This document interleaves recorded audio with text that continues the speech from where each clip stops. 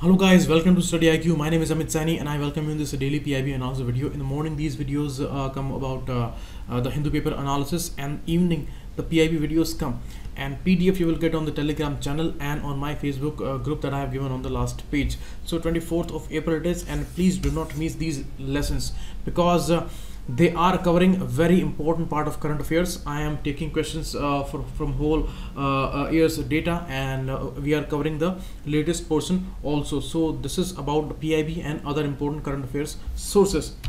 Now these are the numbers where you can call and you can ask for these pen drive courses by StudyIQ. Extremely important courses, and this website address is given, and you can check, you can mail us, and any kind of confusion is there, you can ask your doubts. Now, Minister of Corporate Affairs, you see IEPF, it's an authority. It's a statutory body actually under this Ministry of Corporate Affairs, and because it's a statutory authority means it is established under this Companies Act of 2013, and main aim is promoting investors' education, awareness and protection.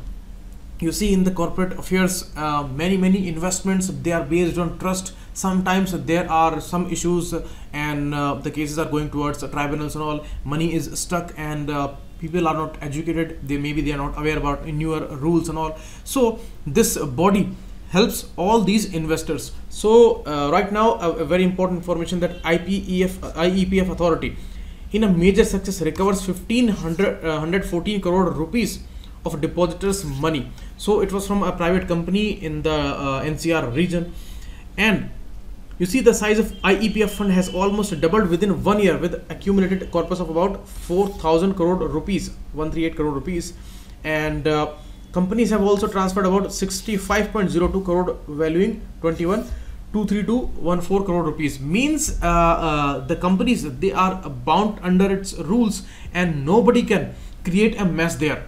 And regarding all these frauds and all, this awares these investors. So that's important. And Secretary of Ministry of Corporate Affairs, that is a civil servant, is a chairperson of the authority. So remember that these kind of data are always asked in UPSC, that it is coming under which ministry, and it's whether it's a statutory body, a constitutional body, or just established as a society. So it's a statutory authority, IEPF authority. And it was also established in the same year when IBC was established in 2016, and under the Companies Act 2013.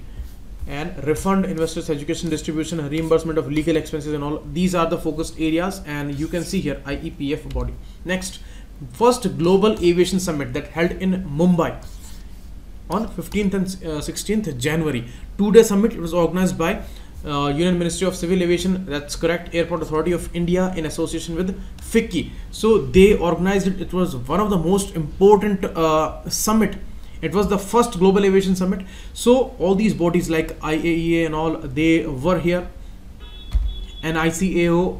So these important international bodies, they participated here, and it happened in Mumbai. So first is wrong, second it is correct.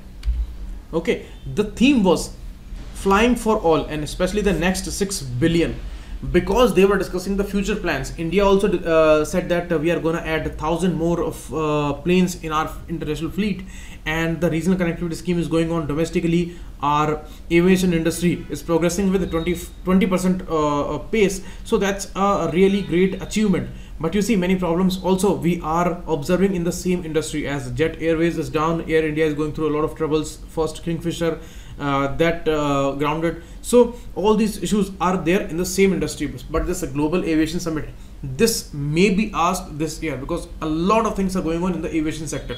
So it happened in Mumbai. Next, first Owl Festival.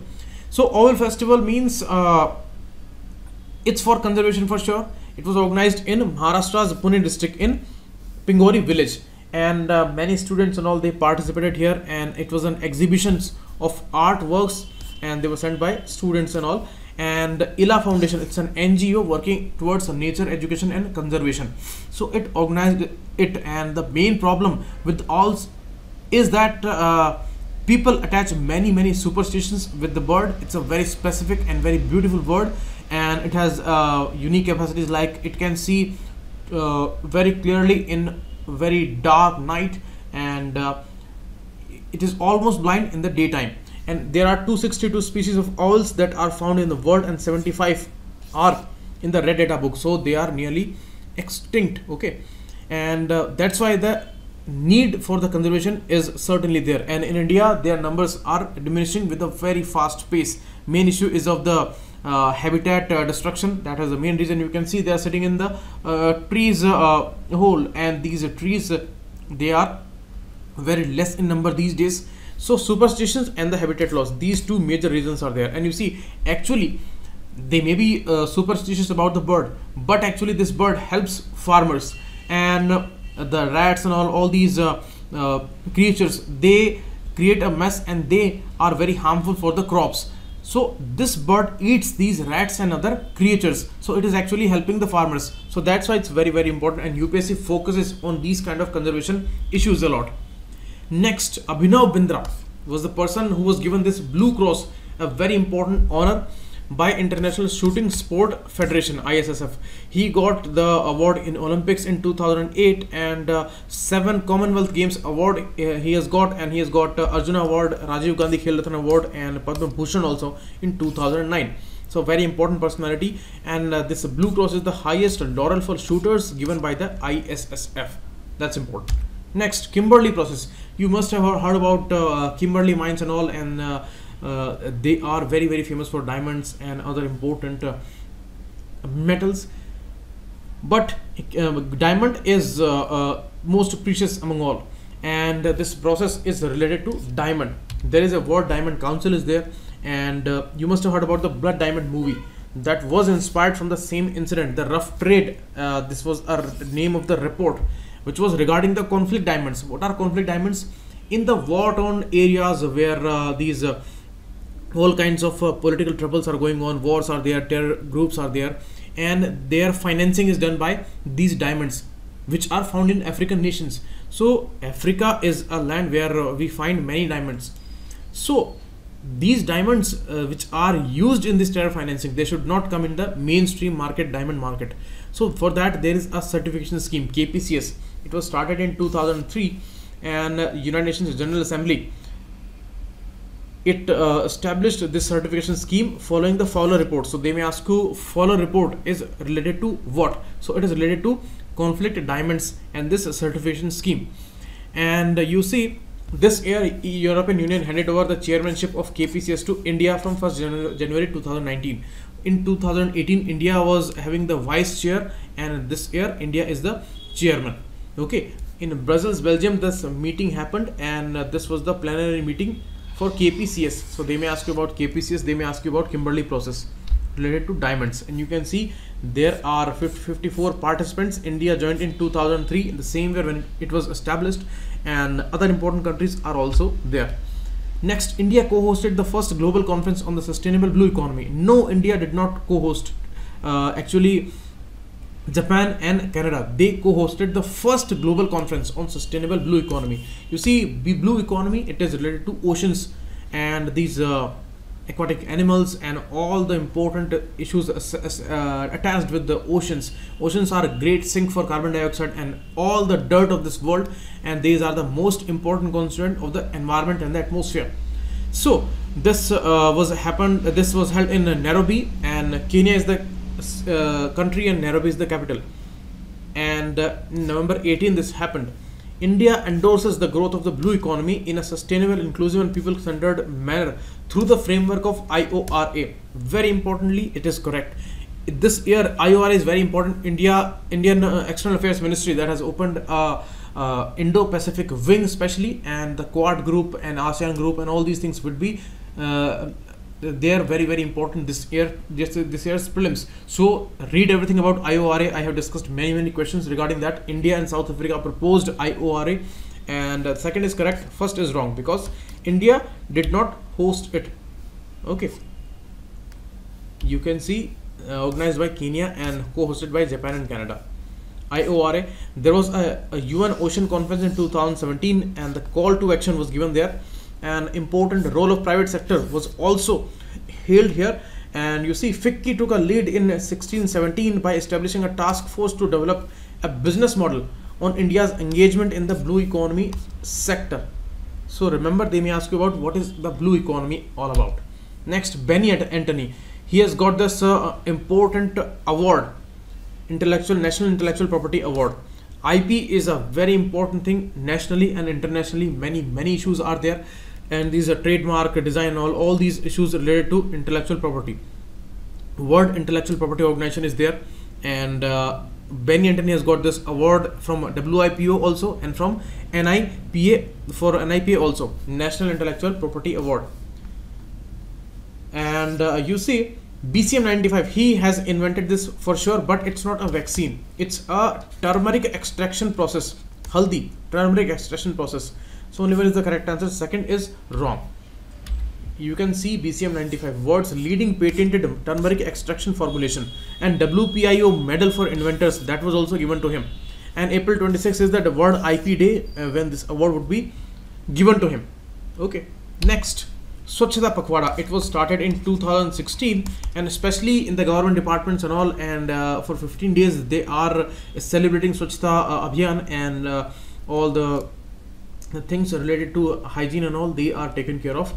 And this year, All India Radio and Children's Film Society of India and Publication Division of the government, these three are given this award collectively. And in this question, D would be the answer, B and C. Ministry of Drinking Water and Sanitation, it is the ministry that is taking care about Swachh Bharat Abhiyan. Next, you can see here, All India Radio, Publication Division and Children's Film Society of India, they are given this award. Press Council of India, PIB and BESL, these are also mentioned in this award ceremony. Okay, now about the bidder information management system. This was there in the annual report of Ministry of National Highways and Transport. So it is related to national highways. Bidder information, you see these hybrid PPP models are there. EPC model is also there, engineering, procurement and construction. So this model is totally funded by the government. So issues of funding, issues of leasing, issues of bidding, they are important. And regarding that, these all apps, systems are developed. You see, BIMS is a system, and added to it the Bhumi Rashi portal, that was also announced. And these both are linked to PFMS, Public Finance Management System. This PFMS is actually taking care of all the finances related to all these schemes and all. Okay, so these two IT initiatives of Road Transport and Highway Ministry, now they are added to PFMS, the Bhumi Rashi and the Bidder Information Management System. It will be used by all the project implementation agencies of the ministry for maintenance of technical information for civil works of contractors and concessionaires, and online technical evaluation of civil works bid. So on this system, they can analyze everything. So things are digitized and on the online platform. There is a CPPP, Central Public Procurement Portal. So this BIMS will work in conjunction with CPPP. That is important for the bidding process and all these leasing and all in the highways area, because this Bhumi portal, it is having the data till the village level, because villages are important when they are going to procure the land, and for the land acquisition, these kind of portals are a great tool for help. So Bhumi Rashi portal has been instrumental in reducing the time taken for approval and publication of notifications and pertaining to land acquisition. Everything is available on the portal. And PFMS, as I told you, this integration is extremely important, because this is managing the funds about the these schemes which are central sector schemes, central sponsored schemes and all. So PFMS is taking care of all, and Bhumi Rashi and PFMS and the BIMS portal, they all are integrated now. They may ask you a very important question about it. So this is all for now, and PDF you will get on this particular group and on the Telegram channel. And thanks a lot. Keep watching. It was Amit signing. Thanks a lot.